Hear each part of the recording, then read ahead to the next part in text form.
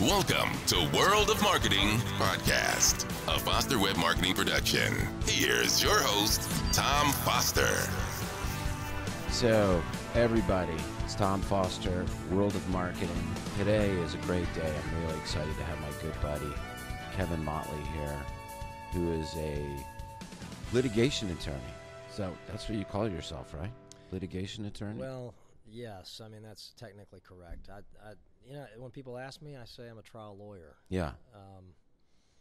One time when I was at a very large law firm, I was talking with a judge, off the record, of course, who also used to be at a large law firm. And he said, you know what we called litigators at the large law firms? And I said, no. And he said, we called them little gators. So, because they never tried cases. So that's why you say trial attorney. So I always shy away from. You like to trial. You like to do trials. I do. Yeah. I do. So you're in Richmond, Virginia. Richmond, Virginia, RVA. Yeah. And so, how long have you been practicing law? So I started in, it would have been August of 1996. So we just passed 23 years. Wow. Pretty amazing. You look very young. Well, thank you. I appreciate that. I can't say that about all lawyers that have been practicing that long. Well, I know. That's I try to take care of myself. Yeah. So. And so you've been, and you said you worked at a big, so tell me a little bit of your story. Tell the listeners about your ascendance to where you are now, and then we'll talk about what you're doing now. Sure. So going back to the beginning, I started at a firm in Virginia, which was, I would say, the third largest firm in the state at the time. This is 1996, and it was a good, old firm. I mean, they had somebody who did everything. They had one of everything, if you will. Sure. And they had lots of phenomenal attorneys, just great attorneys in every subject matter. So it was a great place to start my career. And I had some great mentors. I actually started in the real estate law department, which I never wanted to do. That didn't really have anything to do with why I went to law school, but that's where I got an offer. And so that's the job I took. And I learned a lot doing that. Things work out for a reason, I think. Sure. And I got some great experience doing that. A couple of years into it, though, there was a big piece of litigation going on, and I got pulled in from that. I think people knew that I had a passion for trying to get in court, and even the real estate people kind of knew that. And so they accommodated that passion, which is a sign of a good employer. And I ended up getting in on that case and then another one. And as things started to go forward, the older partners, liked what I could do in court. And so I started getting more freedom. And I actually ended up, due to rate structures and things like that, getting a lot of courtroom experience as a young defense lawyer, which is a rarity, really, in a large firm. And I don't know how much of that still goes on. I happened to be defending the railroads in Virginia at that time. And I was going up against some of the best plaintiffs' lawyers in the state on some serious cases, and I learned a lot, cut my teeth, and it was in that context that sometimes the plaintiff lawyer would come up to me and say, you're actually pretty good at this. Have you ever thought about being a plaintiff's lawyer? And that's one thing that sticks out of my mind. That was a big change. Yeah, another thing that sticks out of my mind is when cases were over, like after a mediation or a settlement, it seemed like the plaintiff's lawyer was a little happier walking away from the case than I was. I was just on to the next case where I'm going to try to keep somebody from getting anything, and I enjoyed it. I mean, I enjoyed it, but I kind of had a little spark in my brain that, maybe I would want to do the other side. You want to jump on the other side? At some point. Yeah. So you did? I did. That time came. And when was that? Well, in 2008, as you'll recall, we had the recession. I, at that point, was a young partner in the successor firm to that first firm I started with. And so, like the first firm, the successor firm, again, an older firm, this one from Atlanta. They were, by that time, an international law firm, lots of partners, many associates, many offices. And a great firm. I mean, again, great people in every subject matter. I enjoyed working with them. I was a young partner, and I did okay. I did not, however, have that big book of business. I didn't have, and I don't want to exaggerate, I don't think you need this as a big firm partner. I didn't have Coca-Cola as a client, for example, or anything close to it. Excuse me. I did, however, have some good experiences. I did okay as a partner, but I would not be what you would call a rainmaker. I was kind of turning into what we call a service partner. If somebody who had a big client that got sued needed a partner to step in, I might be called upon to do that. But I didn't actually have the clients. And when that recession hit, I could kind of see the writing on the wall. And on November 19, 2008, I was called into a conference room, and I was told, like some other partners were, you're going to have to find another place to practice law. And this was happening in a lot of big firms at that time. So I and a number of others got that news, and we had about 3 months to find another place. And so I came home it happened very quickly. My emotional reaction to that, I stood up, I walked to the conference room door, and at the precise moment I was reaching for the door, I realized I was smiling because I had been thinking for years about, I'd really like to start my own firm. I'd like to do something different. I'd like to do this. I'd like to do that. I'd like to be more in control of my destiny. And I just didn't have the guts to do it. Yeah. And that's how life works. Sometimes when you don't have that, you don't have the guts to just get up and do something, you get a kick in the rear. Yeah. And it happens. Push. It either happens because your passion isn't in what you're doing, and so you're not doing that great, or it happens because things just force it to happen.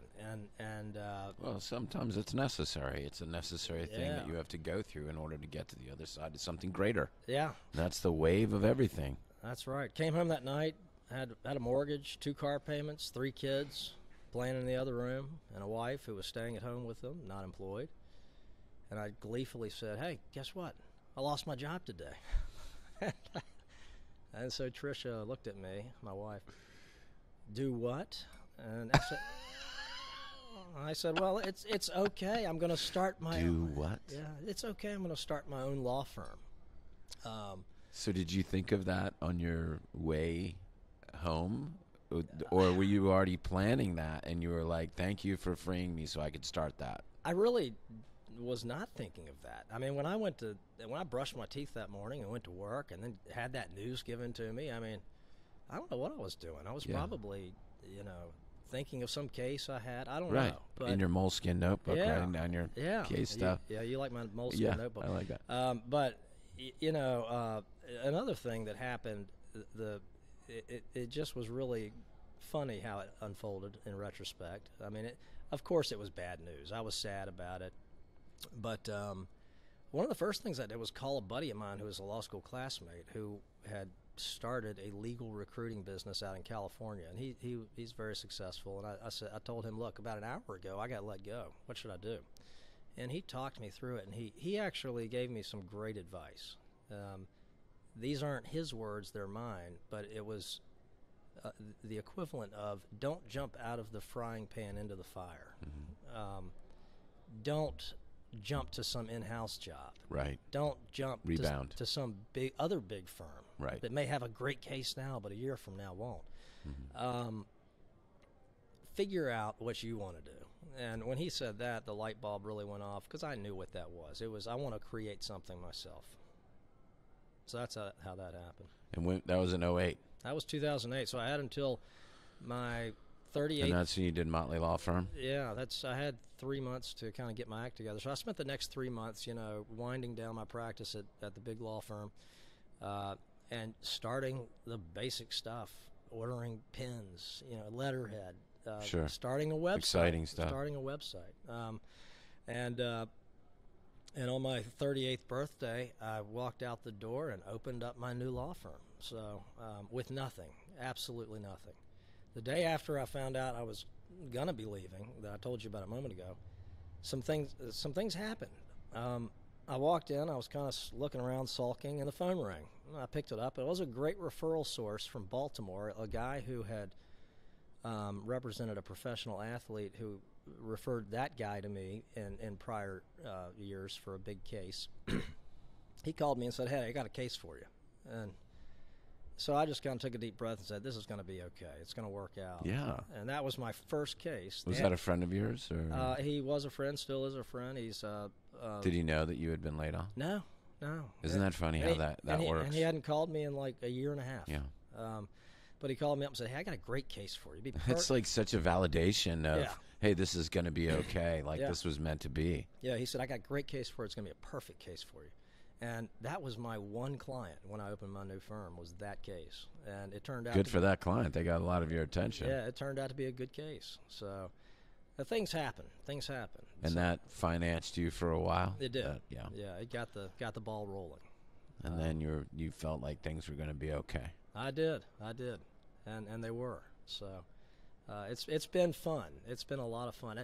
People ask me. I have so many people come up to me who are in big law firms, or maybe they're in house, and they ask me, and it won't always be in these words, but it's basically, could I do that too? And the answer is yes. Yeah. Your you were scared. Yeah. Your story's going to be different. Yep. The ball's going to bounce a little different for you than it did for me, but I think everybody ought to try it once. That's my philosophy of life. You only go around the merry-go-round one time, is what I always say. And, make the most of it. Yeah, I'd hate to go around and not try to do this. So speaking of good stories, I want you to tell this great story. It's one of my favorite stories of when you represented the great basketball player Allen Iverson. That's right. Yeah, I know what you're talking about. Yeah. Well, I did in my big firm career. I did have the opportunity to represent some athletes, and in litigation, and he was one of them. We had a deposition one day, and it was a long day. And after it was over, we all went down and were having a few beers at the bar that's kind of attached to the office building. Well, all week I had been admiring his car, which was a very expensive car known as a Maybach. I think they're somewhere worth about $450,000.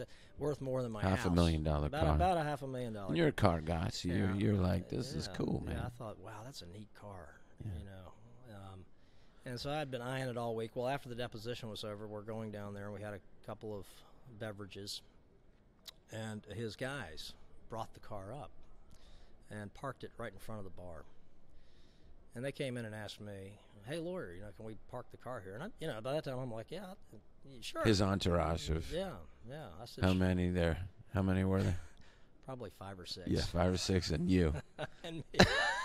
These are like 6'8" dudes. Yeah, and I'm like, "Sure, park the car there." I acted like I owned the place. Right, sure. You're the lawyer. And Hey, lawyer. Yeah. After I thought about it a moment, I said, I really don't have authority to tell them they can park the car there. So I asked the young hostess, "Hey, can we park the car there? It's a really nice car." Well, she says, actually, they're going to tow the car if you don't move it. And so I go back to the entourage and, guys, we're going to have to move the Maybach, and here's my parking pass. You can park the car in the deck. And I reached it out, and instead of that, the very savvy member of the entourage reached in his pocket, pulled out the keys, and just flipped them to me. And it was kind of slow motion. And he said, "Here, lawyer, why don't you do it?" And so I caught the keys, and I said to myself, I'm going to get to drive the Maybach. I didn't think about anything else. Sure. Just, I'm going to get to drive the Maybach into the parking garage. So, which I get in the car, and this is back before keyless ignition was a thing, but this car had it. And I'm sitting there, and I can't figure out how to turn the car on. Finally, I figure out you just push that button, and it turns on. The seat was way down because all these guys are yeah, big. they're enormous, right? And I'm little, and so I can't see over the steering wheel. I can barely see the front of the hood. And I wheel the car around. One of my partners was coming out of the parking deck at the time, and she about I mean, her eyes were big, and she watched me go in like, what in the What's world he doing? is he driving? You have this shit-eating grin. And that's the first time it occurred to me that maybe I shouldn't be doing this. And so I get to the gate to the parking garage, and I try to pull the car in. It won't fit. It's too long. It's like a small limousine. I try several times. It just won't go in. People are blowing their horns behind me. Finally, I decided, let's just do it. I pushed the accelerator, and all I heard was crunch. And I thought, oh, my gosh. What have I done? What have I done? So I drove up every ramp in the parking deck all the way to the top floor where nobody was, and I got out to see what had happened. And I had done a pretty good number on one of the rims on the car. So thankfully it wasn't the body, it wasn't the paint, but at the same time I had come to realize that I had damaged my client's car. And what do you do then? Your client is Allen Iverson. Yeah, you got bad news for a client. I'm like, well, you're his lawyer. You got to tell him the truth. So I went down and told him in front of all these guys, I got some bad news. I scratched the Maybach. I didn't scratch the car, but the rim. I tore the rim up. And I'll never forget what he did. He took a sip of his beverage and looked at all the entourage members, and he said, that's the first time anybody ever told me the truth about scratching my car. He used some other words in there. He probably did. But and so that was something I'll never forget. Yeah, for sure. That's a great story. Yeah, and I did give him a break on his bill. Yeah, you know. I'm sure he's gotten that fixed. Yeah, I think they got the rim polished out, but that's great. I may have to. That's such a funny, just the image, the vision of it happening, the whole thing. Yeah, that's a good story. All right, so that was back then, and let's fast forward to a couple years ago, where you're now doing, where you do a lot of different things, but you're really specializing in brain injury cases, right. TBI cases, right. You've got a great relationship with the amazing Stephen Smith, who's a plaintiff attorney down in Hampton Roads. Right. He pretty much kind of, can we say he kind of invented? I think Stephen is, if not the pioneer in this area, certainly one of a handful of them in the country. And you work with him. Yes. Co-counsel with him on a lot of very successful brain injury cases. Yes. In federal court. Yes. Yeah, it's he's got a big practice, but some of the cases that he has inevitably end up in federal court, which is not really where you want to be with a lot of cases, particularly premises liability cases if you're a plaintiff. And we're talking about the Eastern District of Virginia in particular. And so, when in recent years, we've worked together on some cases that have gone to federal court in particular. And so what is the difference? Because I don't particularly know, but I want you to educate me. I'm sure other lawyers do that are listening to this. But what is the significance of you trying cases in federal court, and why wouldn't other lawyers just be like, oh, it's like anything else? Yeah, it's a good question. Well, there are a number of challenges when you have one of these cases going to federal court. Number one is speed, particularly in the Eastern District of Virginia. When it's traditionally known as the rocket docket because it moves so fast, and so that's all to say that when you jump on a horse in the Eastern District of Virginia, you're going to be riding the horse very fast, very quickly, and it's going to be sprinting to the finish line. So you're compare that to state court in Virginia, where the case kind of plods along at the pace that the lawyers set. It's a lot more sane. It's a lot more manageable. Less stressful. There's more time to think about things or not do anything is better. The better way of putting it. In federal court, everything happens more quick. It just happens quicker. Right. And so you're doing everything quicker. You're seeing if you got a good case quicker.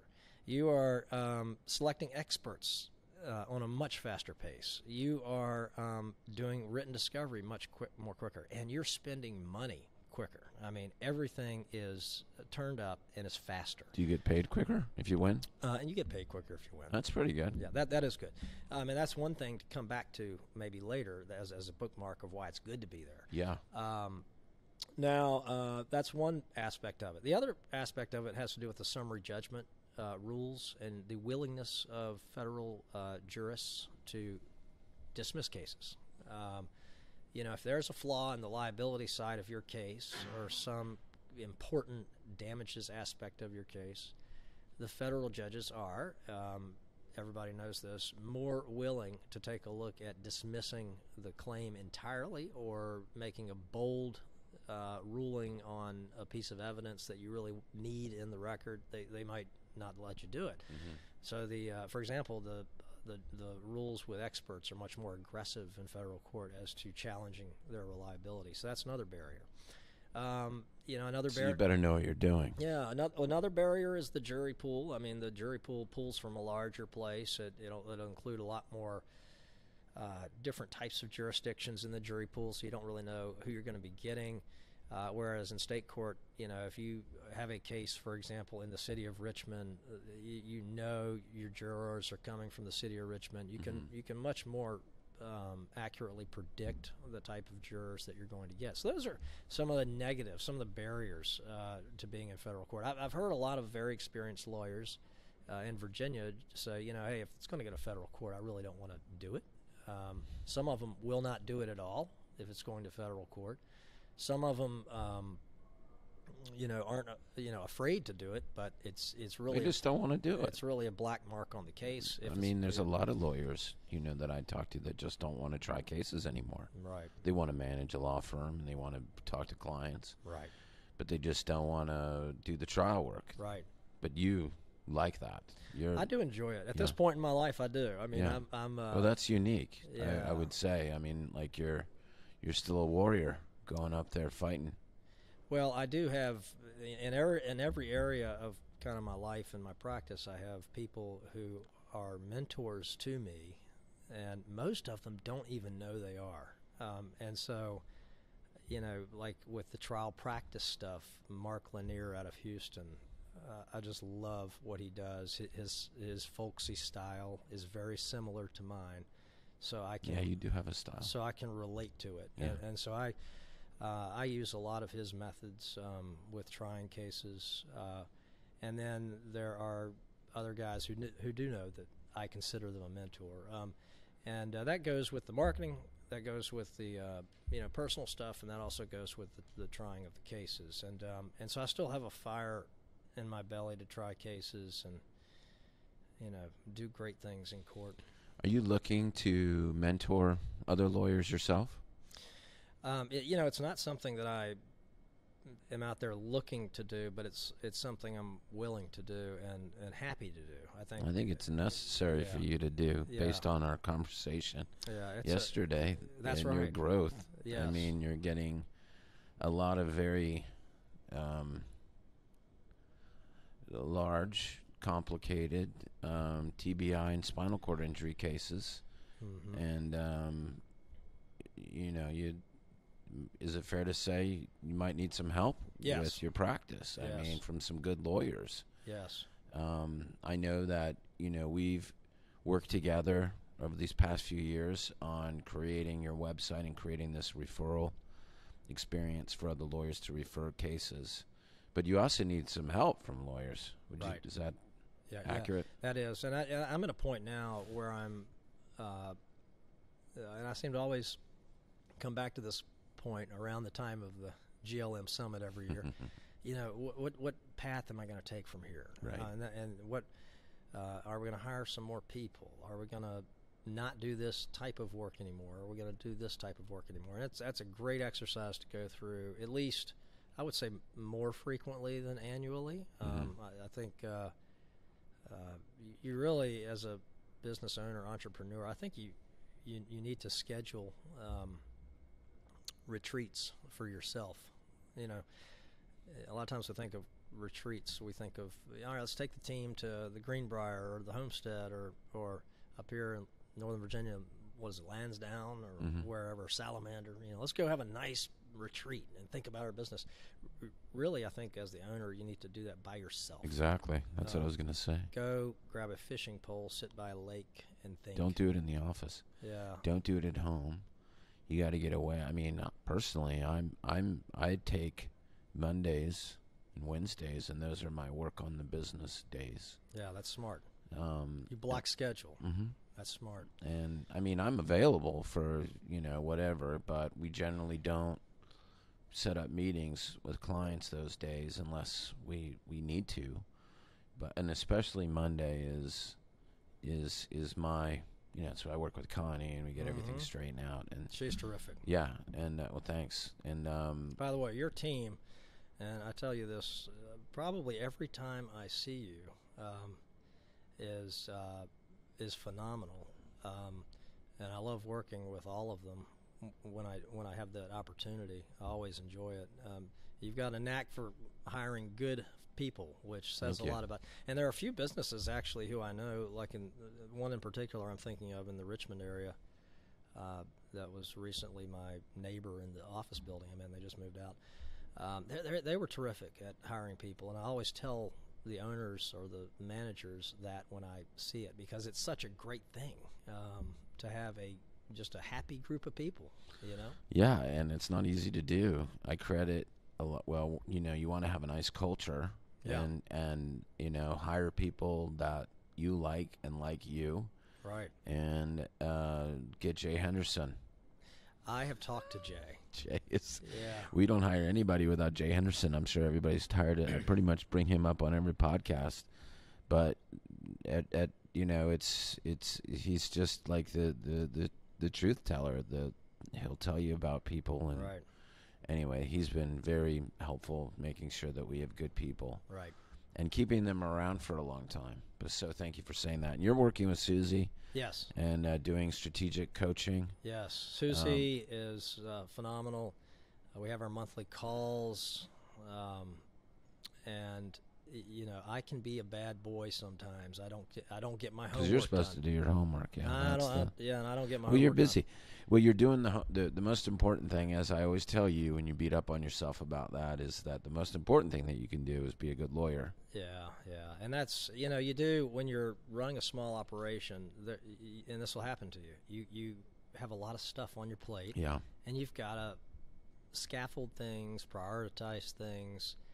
Focus. I am a very good person at compartmentalizing, and so if I've got a big case coming up, like I have right now, we've got a trial in 4 weeks. That's a big one.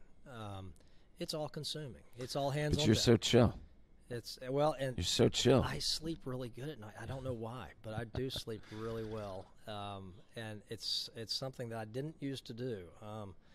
But I'm pretty good at remaining calm and not You'd be a good guy to work for. Yeah, and not getting stressed out and freaking out. And do I worry? Yes. Do I get stressed? Of course. But I've gotten to these points where psychologically I think to myself, what's the worst that could happen? What's the worst that could happen? And it's not that bad.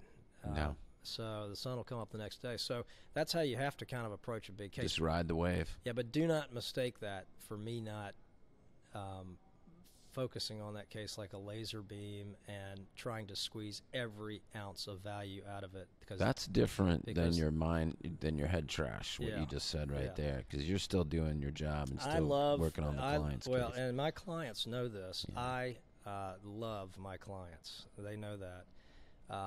And I love their story. Yeah. That's what I love about what I do, actually, is learning what's going on with this person or their family. This case I have coming up in November is a perfect example of that. Such a compelling story. And I'm loving every minute of it, because the challenge for me is, I'm in 4 weeks, I'm putting on a play, so to speak, a production. A show, yeah. And there are a lot of players, a lot of real actors in it. Not actors. These are real people. Yeah. Real stories. And my job, which is a huge job, is to assemble all of that into a compelling theme that a group of strangers can immediately relate to. Is that the presentation you were showing me last night? Yeah, well, no, that one we just settled. We actually just settled that one. The one I have coming up is actually harder than that one because, but I've come up with a great theme that I'm not going to share right now. It's confidential. You tell us about it afterwards. But I've come up with a terrific trial theme that I'm so excited about, which captures everything going on with this family that suffered this tragedy, and I can't wait to tell it. And that's what gets me really juiced, is that. And so when you're done with that case, then you're going to publish the success story about that and let us all know about it. Absolutely. So, Kevin, any lawyers wanting to refer, because you are a very specialized federal court, TBI, spinal cord injury attorney, right? So they can just go to your website, contact you. We have a place on the website where you can actually go that avenue if you want to. And they can also look at some of your other cases that you've done in the past and some of your experience there. Yes, absolutely. And we love referrals. Yeah, all lawyers do. Yes. But this is a different, I mean, like, you're kind of a specialist. So, like, this guy is like the Iceman. Very nice guy and very trustworthy. Look, he just went and confessed to Alan Iverson. He wrecked his car. That's good. But if you want to work with Kevin, if you want to work with him or maybe even work for him, how do they get a hold of you? Well, the easiest way really is to just go to the website. www.mottleylawfirm.com. It's a beautiful site. Or just Google me, and guess what? You made that site. And I've always been happy with what you've done with it. Thanks, buddy. Well, we're happy to have you and love working with you and looking forward to many more years to come. All right. All right, Kevin Mottley, thank you so much for being on my show. It's Tom Foster, The World of Marketing. Thanks, Cole. All right, thanks.